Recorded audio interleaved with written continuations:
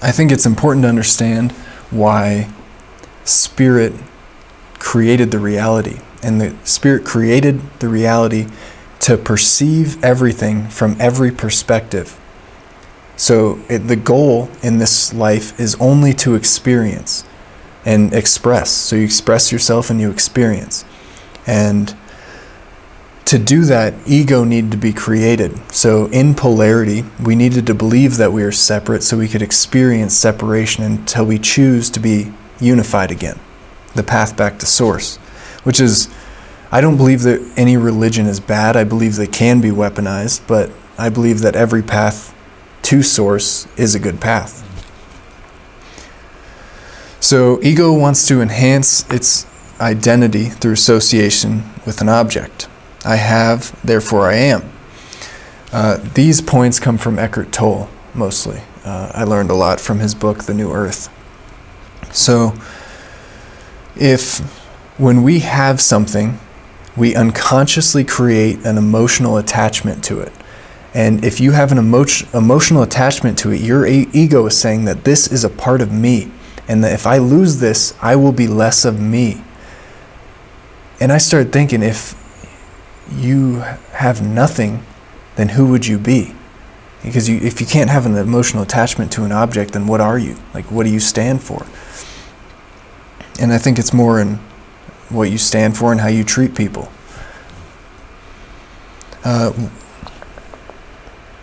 So you can still value and care for things without an emotional attachment. And it can be as simple as acknowledging, oh, I have an emotional attachment to this, so I've made this part of my identity. Like, my vehicle's on fire, and I'm not upset because I acknowledge my emotional attachment. It's like, okay, well, it's just a physical thing. I'm glad I'm all right. Wanting is not wrong. It is structural in our ego. Ego will always want. It doesn't want the moment. It just keeps wanting, and fulfillment is short because the wanting is never full. And that's okay. You can talk to your ego, and it's not about beating yourself up for your attachments. It's about acknowledging it so you can grow. So ego grabs identities and mental concepts of ourselves. So not only physical objects, but it can be titles, it can be identities, like I'm a fast driver and that's my identity and you can't take that away, or whatever it is. There's an ancient practice of renouncing all your possessions. And if you renounce your possessions, but you begin to think relatively unconsciously, I am above my possessions, therefore I am superior. That is the new identity that ego has grabbed onto. And these identities will never stop. It's just ego's structure and want. And it's part of our progression is just identifying when we have those identities. So when I had chronic pain, I was still working on the psych unit reading this book. And I remember the day at work, because I didn't really expect to be attacked by a book the way I did. And I had all this chronic pain. And in the book, he talks about we can grab onto our pain for sympathy from others. And it's the identity of the sufferer. And my pain didn't really make sense, and that's exactly what I was doing. I was feeding the victim within myself, and the victim will never be full. And the more you feed your victim, the more it wants, which I think pretty soon we're going to stop promoting victim culture. It's just not a good mindset. It keeps you trapped and makes you feel weak, but we are not weak. We just perceive ourselves that way sometimes. So the attachment to the body will always lead to suffering. But we are not the body. We are the awareness of the body. And we can embody being the divine observer of self. So the idea is to express your divine nature in this life, because we are all divine. And ego doesn't want to believe that. And worthiness is a huge step in that. People don't want to believe that they can be divine, but I believe everyone is possible of anything. And it's due to our divine nature. So ego is created by spirit to experience. There is no right or wrong in spirit's eyes, only free will, choices, and lessons. Our higher self is already unconditional love, and we have to embody it. So like I was saying, polarity was created for experience. Just as spirit could not move because there's nothing to move relative to, you cannot perceive anything unless there's a perspective to perceive it from, which is why polarity exists. So there's nothing wrong with polarity, but we have to transcend it. And that starts with a practice of diffusing the egos, right or wrong, better or worse, black or white. So this is how I look at loving people unconditionally. So unconditional love is loving without attachment or expectation. You don't expect someone to change, you don't want them to be different, you just hold space, be in your divine self, loving them for however they want to express themselves. And any agenda you put on that diverts away from unconditional love. Once there's an agenda. When the agenda is only experience, it is unconditional love. Now, with the practice of that, self-love is very important too. So, boundaries, and if someone is abusing your energy, abusing you, mistreating you, you can unconditionally, just with unconditional love, put up a boundary like, hey, I love you, but I don't like you, so just you got to be over there. Like, you know, love is not limited to hugging and kissing. I look at love as being the only thing that actually exists. So when the pure light at the first formation of the Vesica Pisces is unconditional love. Just as, so this goes back to us being a rainbow of white light. That is, once we have all that functioning, we are practicing unconditional love within this level of reality. Does that make sense? I was starting to go on a tangent there. So, ego,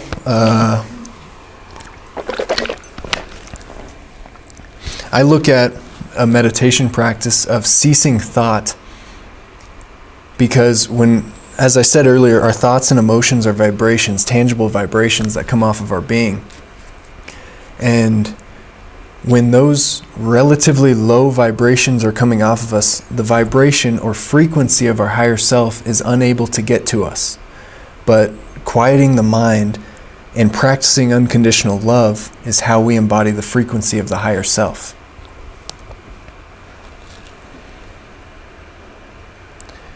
So awareness to the body anchors you in the present moment, and ego just does not want the present moment. It always wants something else. So a good practice for anchoring in the moment is feeling or visualizing. So if you don't ask the mind, but you just feel into your hand, and you feel the pulse in your palm, and your skin, and the blood, and your joints, and your tendons, and your fingertips. When you are not asking the mind, you are just feeling. You're not creating these vibrations off of your mind, you're just feeling. And for me, it still is sometimes really difficult to be without thought, but visualizing or feeling is a good step to that for me.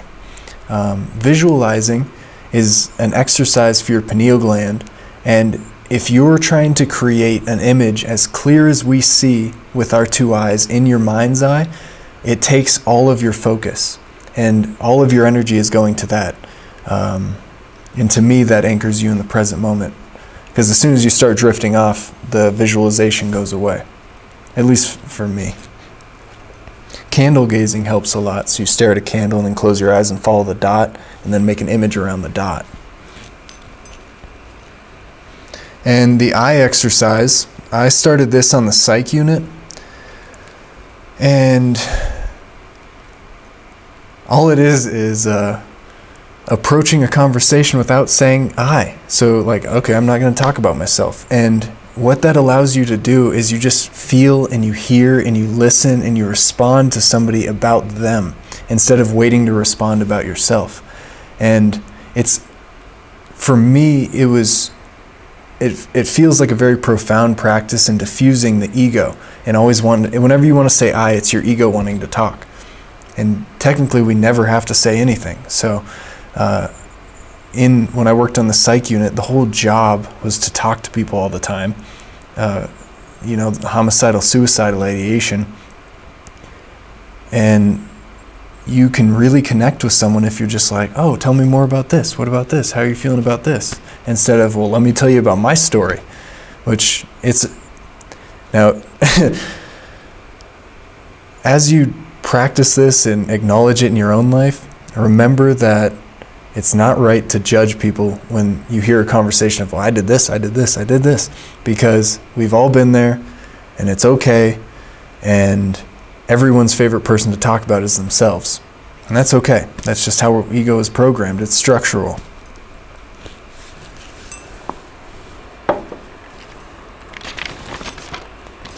Almost there. You guys are doing well, thank you. So, owning your power. Just as ego grabs identities, I look at the identity of spiritual as a temporary identity, just like anything else. So to me, if I say I am spiritual, which I don't say to very many people because it doesn't come across how I think about it, it only means that everything in my life has meaning, that I am willing to learn from everything I am experiencing. I am not better or worse than anyone, I'm just trying to learn from my own personal experience. So, as everything we perceive is a part of our lessons, it's also a reflection of self, and the biggest way we can learn about self is through our triggers. Now, I do not look at being triggered as a negative thing. I look at it, as I mentioned, an opportunity to heal. I'll keep going. So, this is where shadow work comes in. So, shadow work, to me, is using these lessons from the spiritual identity to identify the triggers within myself that are making me act in ways I do not want to act. Because we're completely capable of being happy and blissful within every moment. And these conditioned beliefs and these triggers within us from our traumas and experiences hold us back from that. But it doesn't have to be that way. The observer effect came from an experiment where they shot electrons through a box that nobody could see. Nobody could look in the box. And then they did the experiment where somebody was watching, observing the experiment, and it changed the experiment. And that's where the observer effect comes from. Anything that is observed is changed. So if you're able to identify through your triggers a block within yourself, then you have already started dissolving that aspect of yourself, that trauma within yourself, and healing it. Now the awareness, it's tangible light. Your energy is electricity, it is light. And when you think of something, your energy goes there. So now there are many layers to these traumas within self, and like you may learn, oh, I reacted this way because of this childhood trauma, and I healed that. Well, it doesn't mean you healed the core of that. There are layers to it, and you have to come back to it and continuously healing. It is just another spiral of nature. It takes time and work. So unresolved trauma is a frequency we carry. So when I mentioned it at the beginning, I said that it was a block within our nervous system. But that block in the nervous system is only our physical body that anchors through our other bodies. So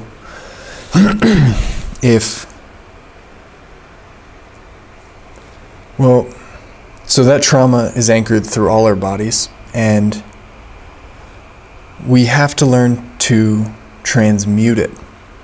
So transmutation within self is a powerful practice, and it can be done by creating gratitude for the thing that triggered you or the thing that traumatized you.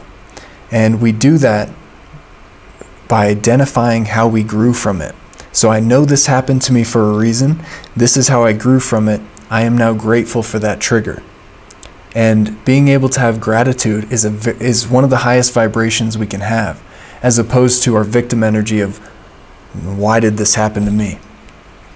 That's a low frequency, and it will keep us in a low frequency if we let it.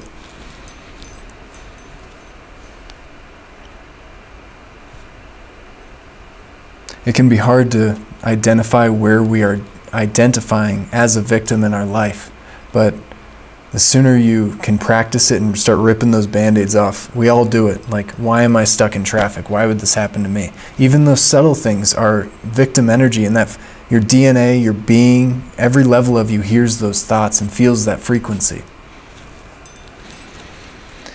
Blaming others is another victim energy. So I do not believe in saying, even though I still do it sometimes, they made me feel this. No, I reacted that way because of the blocks within myself. And due to that trigger, I am able to heal that now. Taking the blame away from them and taking responsibility for my healing. That's part of transmutation. One thing I think about all the time is you're not obligated to react any certain way to anything, ever. And that could, I mean, happiness, sadness, there's no obligation to feel that way. So that is within self, and that's what self-esteem comes from. And we've all heard people joke about self-esteem. Well, that's about you, so why don't you feel better about you? But it takes real work. It takes time to work on yourself. And it takes a lot of compassion for self. Like, if you had a trauma as a child that seems so insignificant, but it created this core belief within yourself of all these negative thoughts about yourself, you have to have compassion. It's okay, and we've all been there. So every time, this helps me check myself all the time. If I have an emotional reaction to somebody, like, and again, they made me feel, I have just given them power over me. So they made me feel so they can control me in that way? No, no, no. I reacted that way because of things within myself that I'm ready to heal now. Responsibility is such a big part of our growth. And if we don't practice it, we will be held in that low frequency.